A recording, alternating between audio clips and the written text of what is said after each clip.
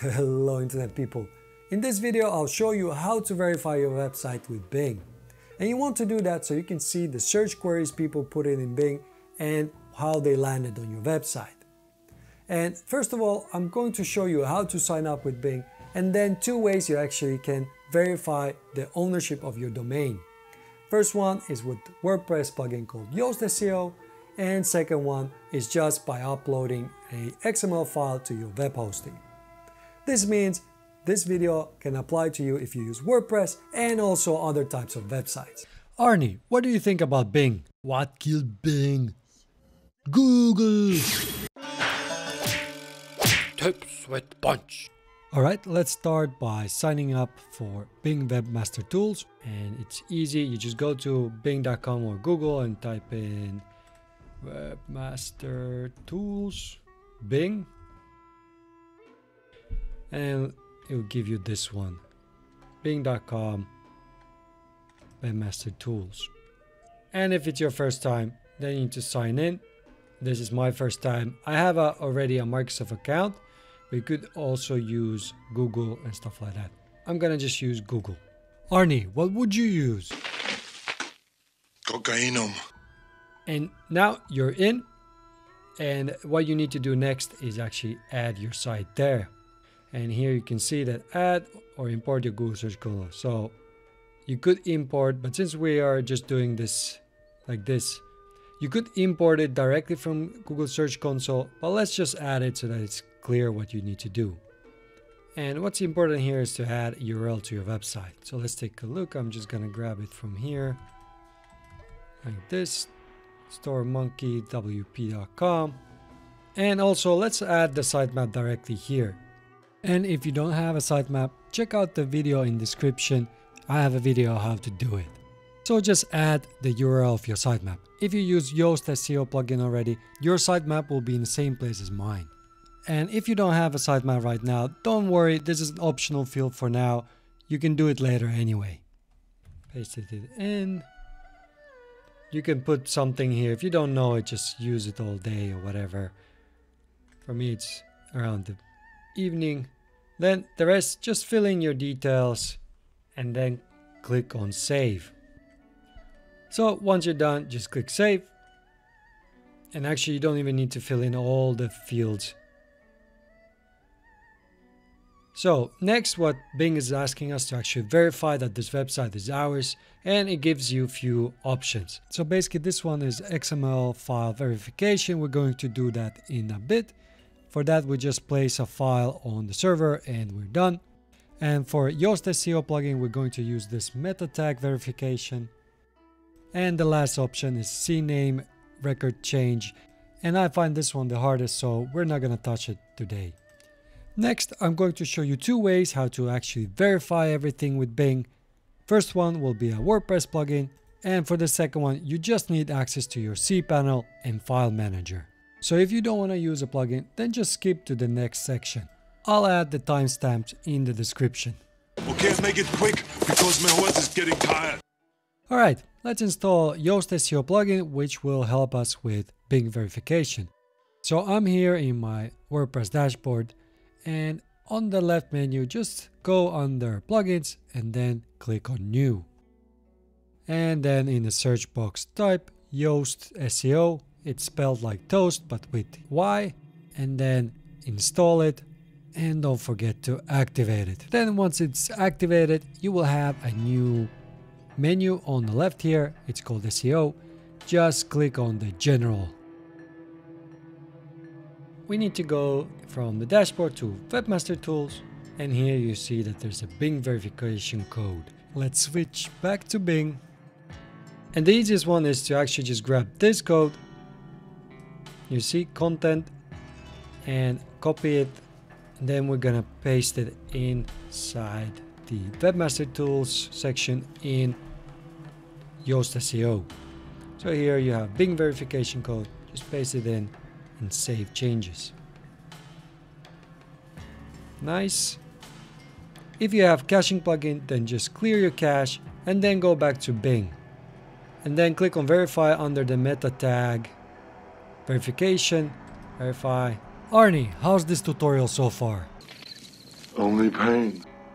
And boom, that's it. You're done. You're now verified. It'll take some days, weeks for you to start seeing data here. Especially if you're a new site, you might not see any data here because you don't have any people visiting your site. But in the beginning anyway, it's really just empty like this. And what you can do later on is go to bing.com and then just type in site and then type in your site name. So do this a few days after you've registered with Bing and then see if it appears. So in my case, it appears because my domain is quite old. It's been there for a year, so probably Bing has picked it up by itself. But in your case, this might be differently. In addition, at the end of this video, I'll show how it will look like once you have data in Bing Webmaster Tools. So just check out the timestamp in the description and it will take you to the right spot. Well, that hit the spot. Wah, wah, wah. Hey, if you like this video so far, I would appreciate if you can hit the like button. That would help me a lot. Thanks. Next, let's verify the site ownership by using this XML file upload. So for this, you only need your file manager from cPanel. I find the XML file the easiest. All you need to do is upload this file to your file manager and it will pick it up there automatically. Oh yeah, and I want to just mention that I'm actually going to use another domain for this part of the video.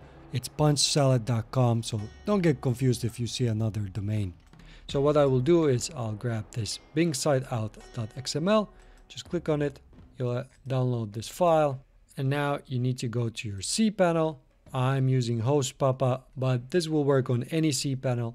And in cPanel, find File Manager, and then find where your website is actually living. So the domain you're using, in my case, it's under public HTML, but it could be also somewhere else, like this domain is just floating around here. I'm going to use this one. And because this is my only domain on Host Papa, I'm actually going to use this public HTML. This is where I'm going to place it for Punch Salad. And then these are, when you see WP admin and content and all of these files, this is where you need to place your file. This is like the root folder of your domain. This is where your WordPress is also installed. Arnie, does that make sense? Who the hell are you? So let's just add the file here. Click on upload, select file, and then just select the file. Then go back. And you can see that Bing out is there.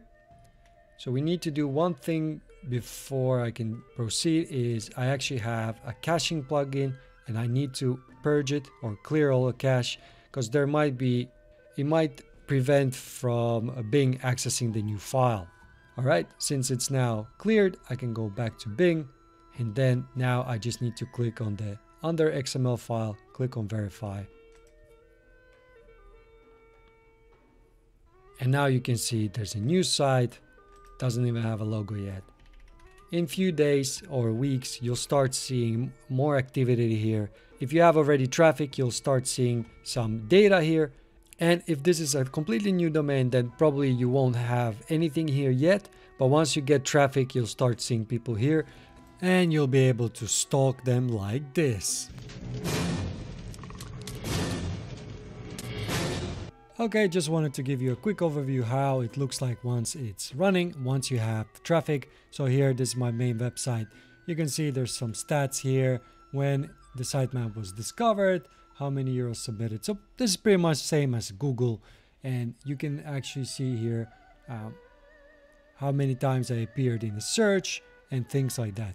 So you can use this as your base for anything to do with Bing. Okay, and let me show you more data. So in the reports and data section, this is like a overview of your data. You can see you can select clicks from searches, appeared in search, people click once or twice a day on my website, and there's more information here, which page gets traffic, how many times it appeared in a search, and average search appearance position, and you have the keywords themselves, And you can use this data to actually start improving certain pages that are performing well on Bing, or certain keywords you want to improve. So it's quite similar to Google, it's just structured a bit differently. So this tool is very useful if you want to improve your search visibility inside the Bing search engine. And this is a place where you can analyze things and then come up with solutions by Googling more stuff, how to actually solve them. My name is Robert, and if this is your first time here and you want to learn more about how to improve your website, get more traffic, and other website related stuff, make sure to hit that subscribe button so you don't miss out on anything. Here are 2 videos that I think you should watch next. Whoosh!